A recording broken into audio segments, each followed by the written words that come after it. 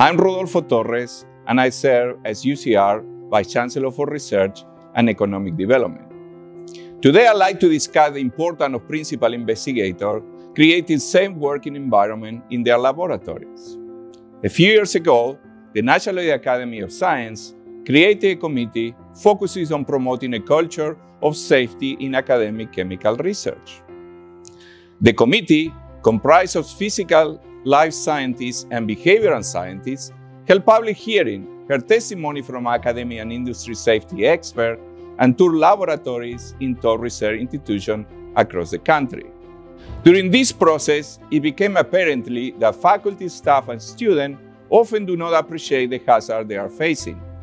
On multiple occasions, researchers were found wearing shorts and sandals with no lab coats or safety glasses while working with high voltage equipment, acrylamide gel, solvents, and corrosive. When asked about potential hazards, they explained that they were not working with anything dangerous. This is in stark contrast to what you will commonly find in corporate research settings for agricultural, biomedical, electronic, material, or pharmaceutical research. In exploring cultural reasons for difference in safety attitude, the committee determined that academic researchers have much to learn from corporate industry, especially in regards to the role of the principal investigator. Many of you as PIs may have had expectations and experiences similar to mine as we were building our academic careers. First, attend graduate school, then take a position as a postdoctoral researcher, secure a tenure track appointment, perform research, publish, and work towards tenure. During that time, you were probably never told explicitly that you were also becoming a small business owner with responsibilities for hiring and managing people, overseeing budgets, ordering supplies and equipment, designing research space, and all of this on top of your academic responsibilities of teaching, directing research, securing grants, and publishing results. However, of all your responsibilities, perhaps the most important is setting the tone for safety. It is imperative that as a PI, you lead by example and hold everyone accountable for safety, including yourself, your graduate students, postdoctoral fellows, staff, and even visiting colleagues.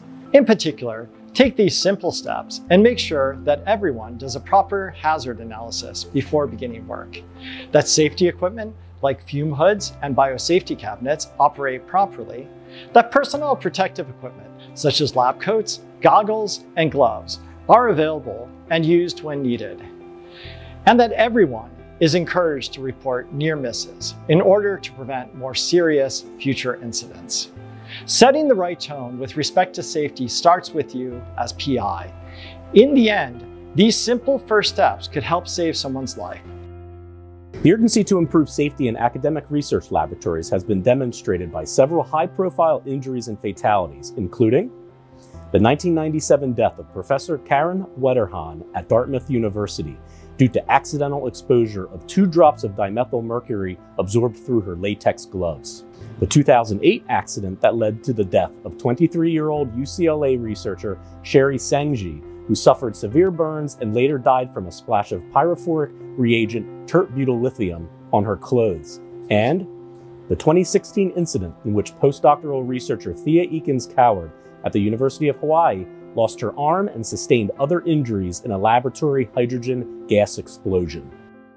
Our top research academies and organizations have all publicly proclaimed that research safety must be a priority. Some of these organizations include the National Research Council, Association of Public and Land-Grant Universities, U.S. Chemical Safety Board, and the American Chemical Society. Something that caught many faculty members' attention was the 2008 UCLA lab fatality case. For the first time, a professor was indicted on criminal felony charges for the death of a researcher in his laboratory. The case was eventually settled, but it had reverberations beyond the incident. Since the 2008 UCLA lab fatality, criminal felony charges were filed in 2015 by the EPA against the University of Missouri staff member for disposing of sulfuric acid down storm drain.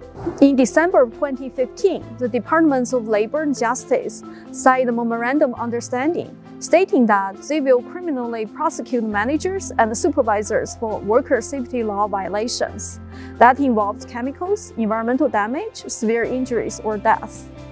What this means is that regulatory agencies and organizations beyond UC Riverside are now holding all of us accountable for safety in our laboratories. For these reasons, and more importantly, because I know we all want to do the right thing, please actively participate in our research safety program.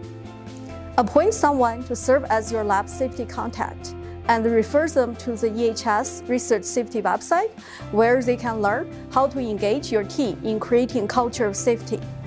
You will find that leading with safety creates a more productive work environment and brings about better research outcomes.